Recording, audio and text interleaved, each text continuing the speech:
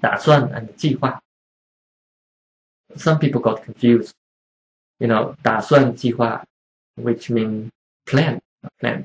Some people ask me when will I use 打算, when will I use 计划. So are they exchangeable? 打算计划. Okay, they all means plan.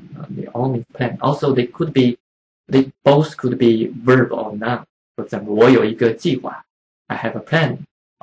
我计划明天去公园玩. So I plan tomorrow I go to the park to have fun.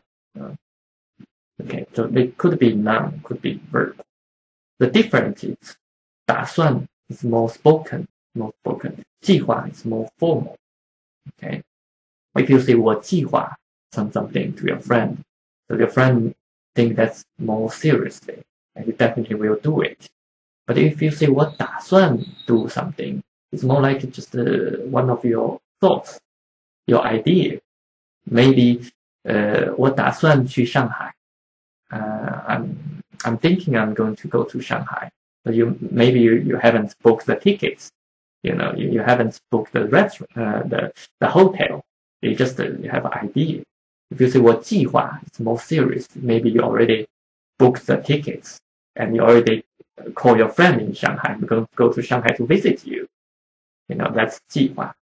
Also, if you're a businessman in your company, you're talking about some plan, I think it's better you use 计划, not 打算, because if you say 计划, people think maybe you're not very serious about it. Okay, 计划 and 打算. Do you want to keep learning? Check out my course, Learn Chinese 1 minute a day. It will teach you a small but very useful Chinese knowledge, including words, sentences, differences, tips, stories, and culture. Your Chinese will get better and better.